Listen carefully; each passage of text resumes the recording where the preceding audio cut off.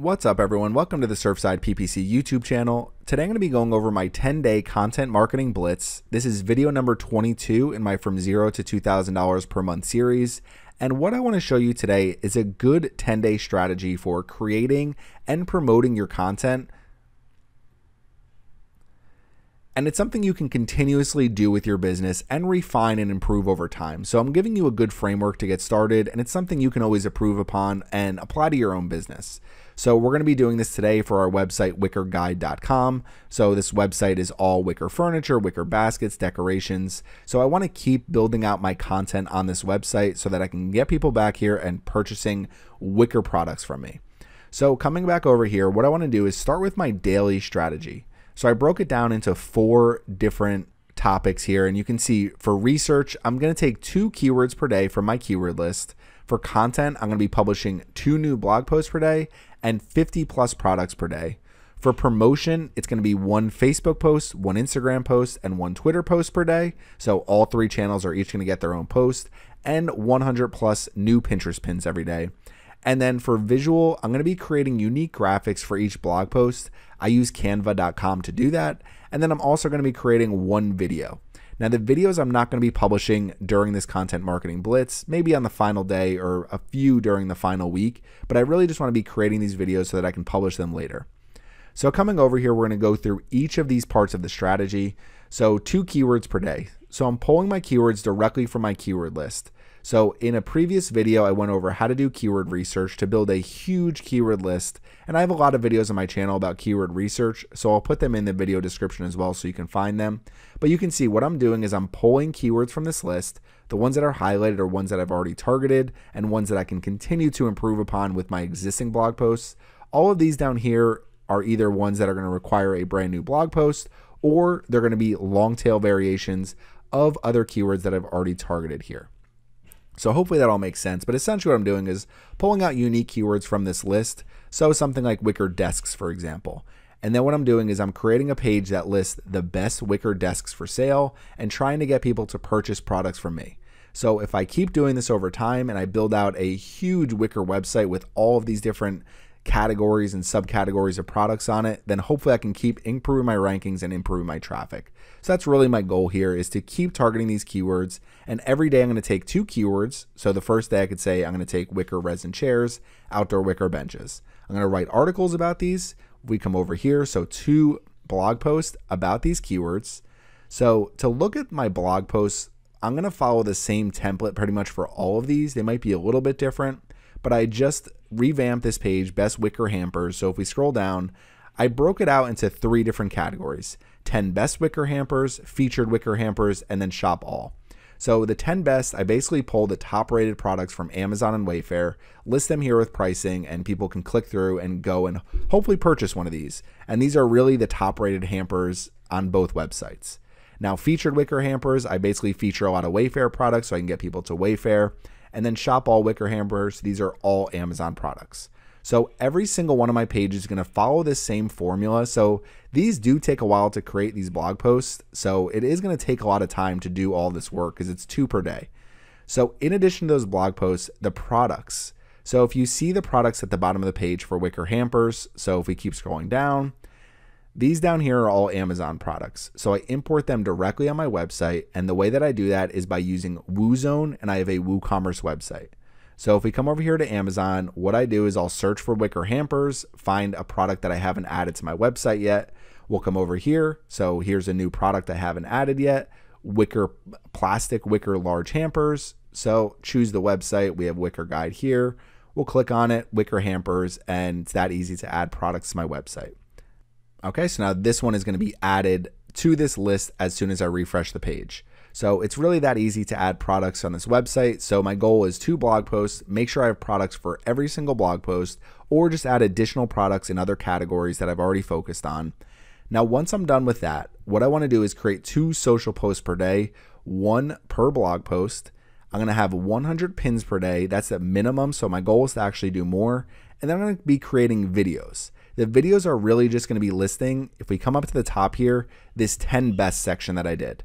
So I'm going to go through these 10 best section, name some of the products, show the pricing, show people where they can find them, which is basically just going to link back to this page. So hopefully people go through and click on these affiliate links.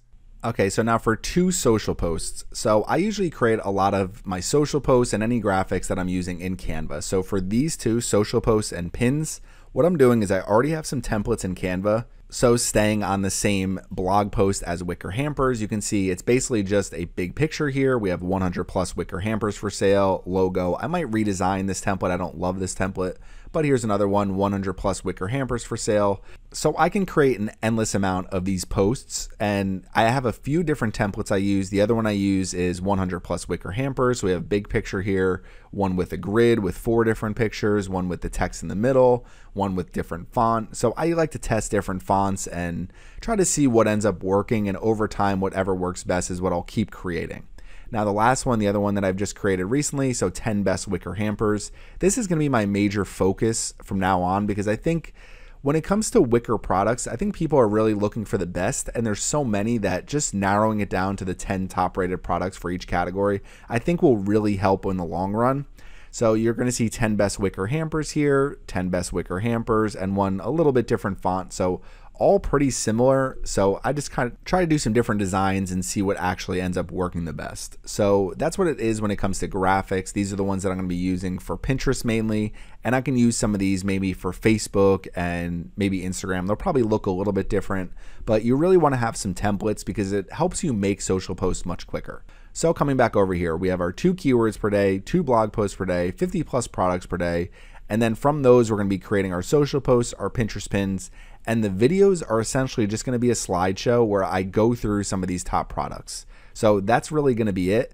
And once I have all of those, that's going to be a daily strategy here. What we're hoping for is to really see this lift in May, June, and July.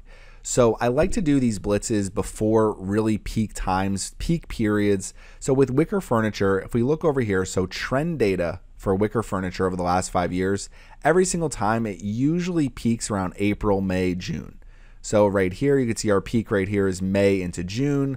Last year, we saw a huge peak. Obviously, a lot more people are at home for the pandemic. So you saw a huge peak in search volume here, and it's already starting to lift right here again in April. So we should be able to take advantage of this in May, June, July. So I like to do these before a really busy period, and you can see it's going to be busy because I think it really helps with rankings when we're creating a lot of new content. So that's going to be our goal here, is to make sure we're getting all of this out over the next 2 weeks. And by the end of it, so our overview of our strategy, we're going to have 20 keywords from our keyword list that we're now targeting. This also includes a ton of long tail keyword variations. So when you're looking at search volume and the amount of keywords that you've actually targeted with content, it helps the more and more you put out there.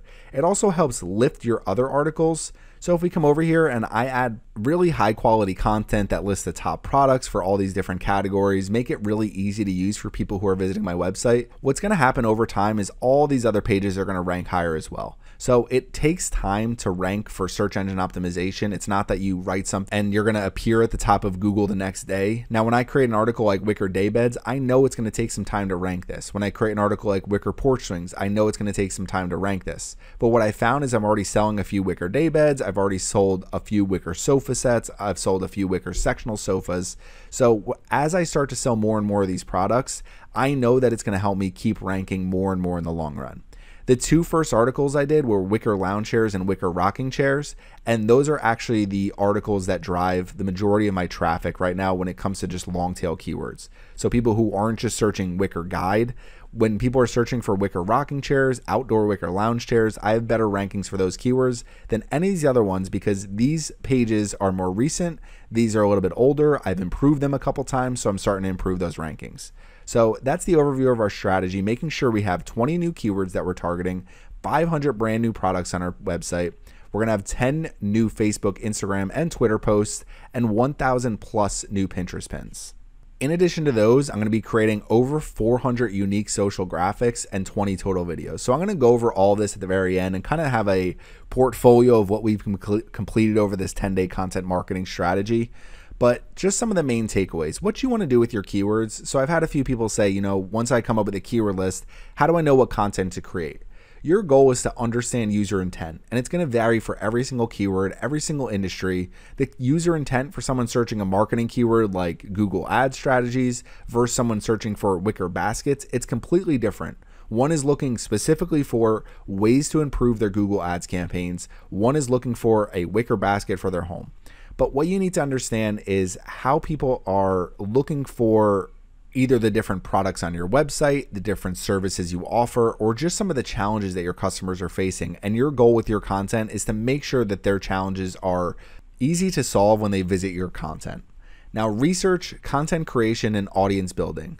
High quality content for your customers is what's going to build an audience, and your consistency is so important. So your research, what you want to do is find the pain points of your customers, find the things that they're searching, find the areas where they're having trouble and there aren't a lot of solutions for them. Then what you want to do is create content for those areas based on your research. So you don't just have to stop at keyword research. You can look at other pain points of your customers, whether they leave blog comments, maybe they leave comments on your YouTube channel, anything like that. You can find the areas where people need help.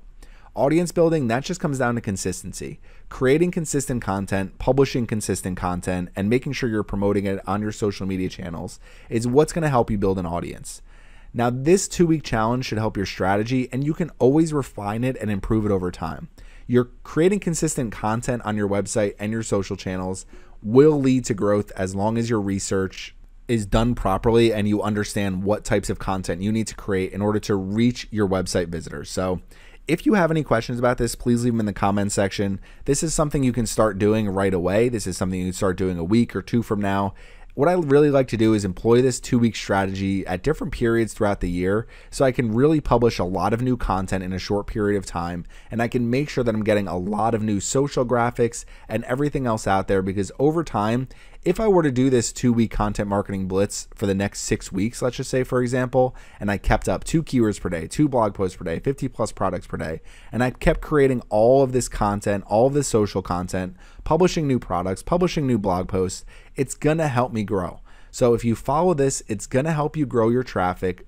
And for a lot of people, you're probably in a niche, an industry that's a little bit better on social media than wicker furniture is. I mean, not a lot of people are going out of their way on social media to say, you know what, I wonder what the best wicker sofa is. People don't go on Facebook for that reason. They go on social channels for the most part to be entertained. So what I have to do is continue to try to build the audience of people who really do like wicker furniture and people who are interested in just seeing new products, seeing different things they can add to their home. So if you have any questions about any of this, please leave them in the comments section. Thanks for watching my video today, and make sure you subscribe to the Surfside PPC YouTube channel.